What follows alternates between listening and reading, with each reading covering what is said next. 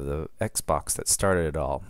Still working really well. It's running Windows 7, and I've been using it mainly to stream videos onto my larger television.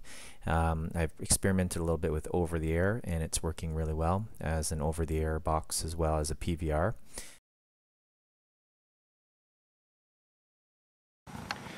Well, here's an update video of my video editing computer, that one that was for $20. In the comments of the video, I already mentioned this, but I've upgraded it from 1 gigabyte to 2 gigabyte RAM, which is not it's double, but it's still not much RAM. Got the RAM for free, so I put it in there. For on sale, I got from Tiger Direct an Radeon HD 5450 video card, 1 gigabyte DDR3 video card. Again, not a powerhouse, but it works well for what I need to do. I use this as basically my video editing computer. I do everything on this computer regarding the video editing, and I'm still using Ubuntu 12.0 for LTS and the OpenShot. So that's the operating system. I'm using OpenShot Video Editor, and this is one of my next videos. There we go. It's a new maple self bow, but it's actually a backed wooden board bow that I bought from Home Depot. So I'm just it's part of the video that we're going to show. Okay.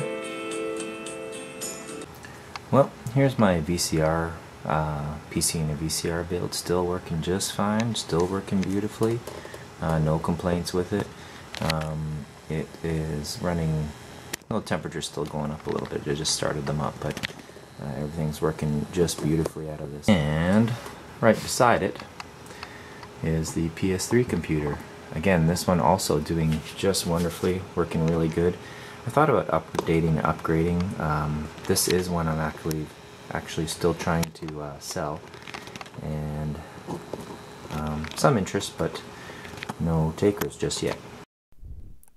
Alright, so on the small monitor we have the VCR playing the VCR video, and on the big monitor the PS3 playing the PS3 video. And really everything's been working well. The PS3 I use for some light editing as well, and I find that they play video no problem and stream no problem. What I'm hoping is that I can sell one or both of them so that I can fund future projects. And so anyway, that's what I'm trying to do, is get them sold.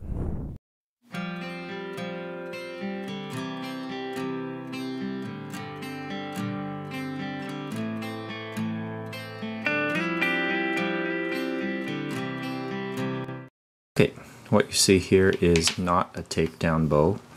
This is actually my most recent bow that I made, with the kind of like the different shaped ends. The nocks right there. Here's my handle with my shooting shelf on there. This is one of my better shooting bows, and as you can see, it snapped a very clean snap in half. So you can see actually the design that I did this is the 3/4 inch pipe, the white on the outside, and there's the 1/2 inch pipe that was on the inside to reinforce the pipe. And inside there, I don't know if you can see that, but inside there's the 3/4 inch, the 1/2 inch on the inside, and outside here is a 1 inch pipe that I had to cut and wrap around to make my thicker handle and reinforce the 3/4 inch pipe. But obviously the reinforcement didn't work. Now, there's a couple design flaws I think that could have caused this, but what I'm actually surprised about is the 1/2 inch pipe that actually snapped in half.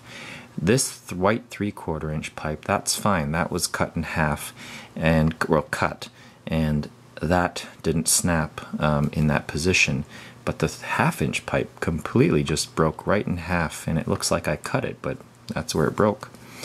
Now, where it fit in before was right here, like so. Yeah, so it's a great takedown bow now, except it will keep breaking.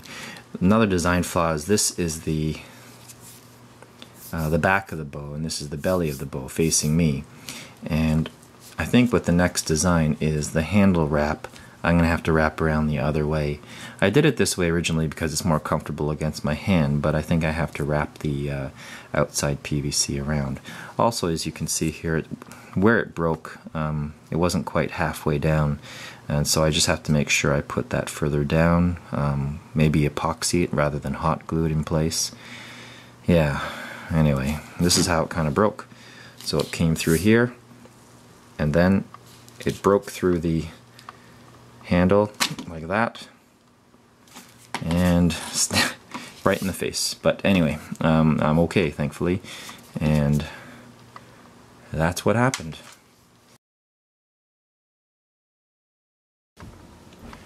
Yet another takedown bow. It's no kidding. One day after I broke my brown bow, I broke this one. So this is going to be my update, that I put this new 3M snakeskin tape on here, and voila. So as you can see here, this one actually has no inserts. It's just straight 3/4 inch pipe bow with a 1 inch handle wrap, PVC wrap that goes around to strengthen the handle. So it didn't break at the handle, but it broke right below the handle. The other place where it did break, I think it's when it fell and it snapped, is on the lower limb, just on that part of the PVC. Anyway, so again, I have something that looks like a takedown bow again, but it is not. It snapped. So again, this is my experience so far with white PVC, is that it's continued to be somewhat brittle, but and I know I didn't overheat this stuff. I'm pretty sure I didn't overheat it. There's no burn marks, there's no issues there. Anyway, I'm gonna see. I could have been making them too short. This one's about, say, 51 or 50 inches or so. I'm gonna try making them a bit longer, put a bit more reflex in them just to stiffen them up a bit more and see how it goes. But busted. Garbage.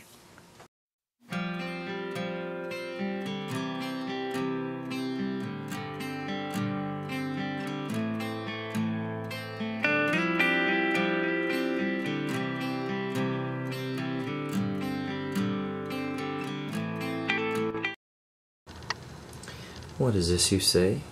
I didn't make it. This is just the riser portion of my newest bow. It's a Sebastian Flute Forged Plus riser, 25-inch riser. There's little socks to protect the ends, and part of the V stabilizer bars and sight. Anyway, this is my newest bow, and you'll see another video of this in more detail with the limbs and shooting, etc., and do a little bit of a review on this. Alright, so that's coming up.